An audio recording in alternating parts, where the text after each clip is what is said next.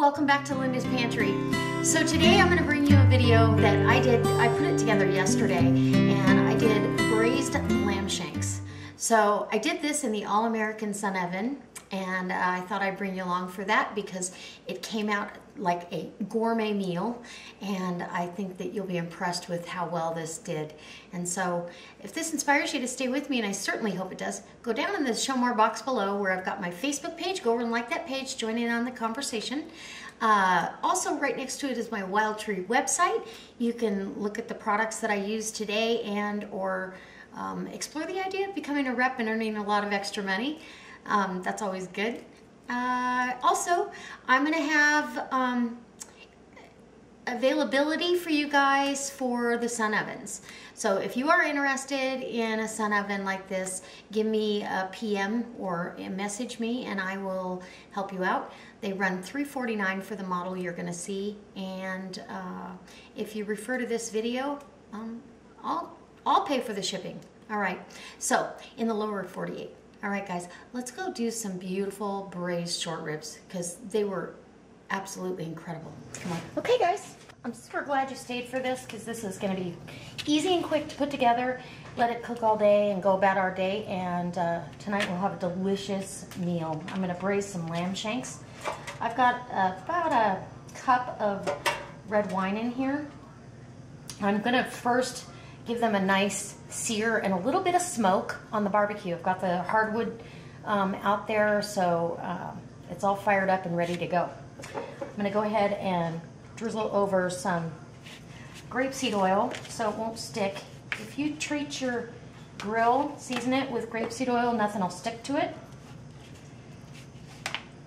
And then I'm just going to lightly season with our rancher steak rub.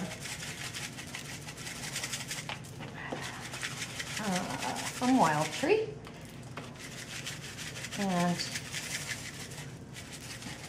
this is like if you were prepping to do a crock pot meal. Basically, it's the same thing if you were going to do it and you wanted some sear on the meat. I've got some sweet onions from the farmer's market, garlic, and fresh herbs out of my garden. So the rancher steak rub, just so you guys know, if you want to replace the ingredients, everything says organic first, so it's sea salt, black pepper, garlic, allspice, cinnamon, organic cloves, and ginger. So, that being said, I'll meet you out at the barbecue. So I'm just going to put this right there and let that start searing. And there you go. Hopefully you can see that. Nope, not at all. Let's bring it over. And there's those lamb shanks. I'm going to get a good sear on both sides, and then I'll bring it back inside and show you what I do with the rest of the dish. All right, so now that we've got these lamb shanks seared off on the barbecue, we're going to go ahead and get the rest of our stuff in. And I want to show you how beautiful it's got. You can smell the bit of smoke. Yum. Okay, so what I want to do is create my braising liquid. And I'm really going to go on the easy way. I've got our balsamic dipping oil. It's a Mediterranean balsamic dipping oil from Wild Tree, so it's a grapeseed oil. But it's got all that herb flavoring I'm going to just layer in here. Probably, 3 tablespoons or so of that. So it's not just to dip bread in. And then I've got some home canned chicken stock from a couple of years ago when this got the herbs in there still. Smells fabulous. And I'm going to pour probably about a half a quart of that in there. And then we have a nice base of braising fluid, liquid. Okay, so I've got a layer of these onions down because they're just going to kind of melt away as this cooks. And my garlic, which will also just kind of melt into the sauce. And then we're going to lay down some herbs. I've got rosemary, a little bit of sage, and some fresh thyme right out of the herb barrel. Lay that down, and then these lamb shanks are going to go right on top and just become absolutely fall off the bone tender by tonight. And we can go do shopping, spend time together, since, you know, we only see each other on the weekends. Now, the top to this little pan, and I bought this pan before I got the All-American Sun Oven. I love it. This has got the lid to it, but also you can turn this over, and I would be able to roast vegetables on top if I wanted to. But I'm just gonna cover it and put it in the Sun Oven. So let's go out and see what happens. So we got the pan in here, and that oven is up at 300 degrees.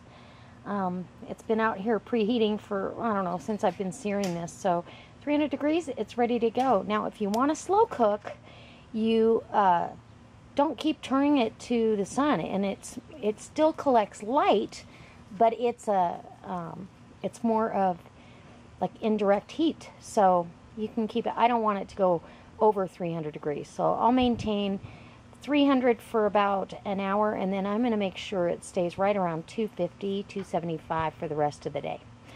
All right, guys, so if you're going to do a crock pot meal, or you're doing a hunting trip and you need to put something on in the morning, I face it to 2 o'clock sun. That way it gathers light and it slow cooks, gets a ramp up at 2 to 3, or 1 to 2, and then it cools back down to a slow cooker temperature.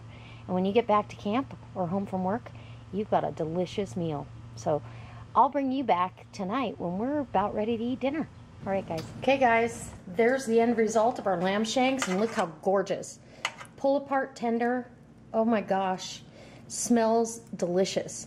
So I'm gonna remove some of this from this liquid, and I'm gonna go ahead and make a sauce, and I'll bring you back when I serve it up.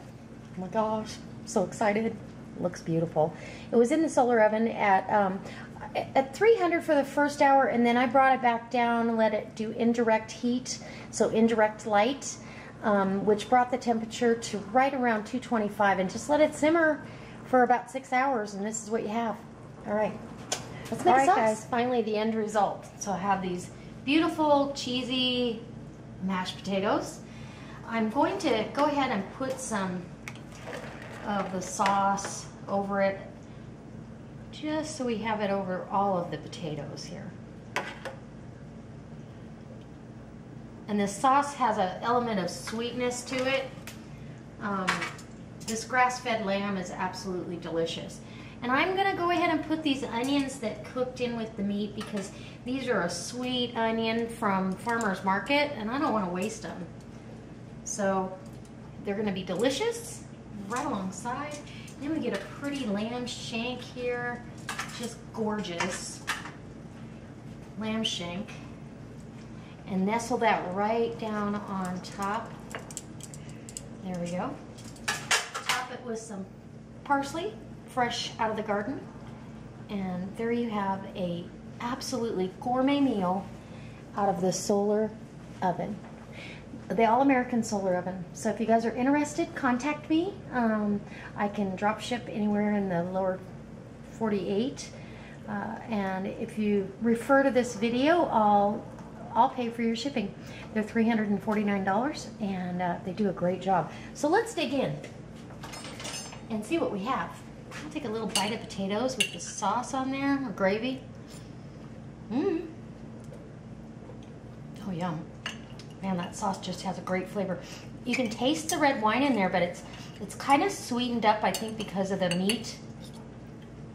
Delicious and really herbaceous.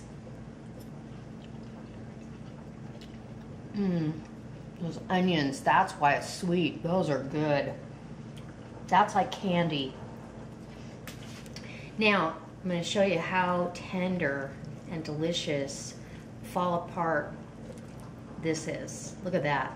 Just wants to just fall right off the bone. Get a little bit of sauce here. Oh, I can't wait. This is, let's make sure you can see this, because it is beautiful.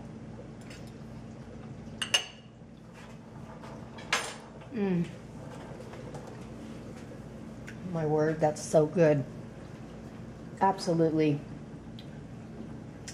fall apart, tender, delicious gourmet meal done in the Sun Oven. So if I can do this, anybody can do this. This wasn't hard. It was just, and it took no effort once I put it in there. Just set it and forget it. Anyways, set it on the patio. All right, guys. I hope this inspires you. Try something new. Maybe try some solar cooking and mix it up. Try different things. It's not just for soups and stews and that kind of thing. I did a really nice braised dish here.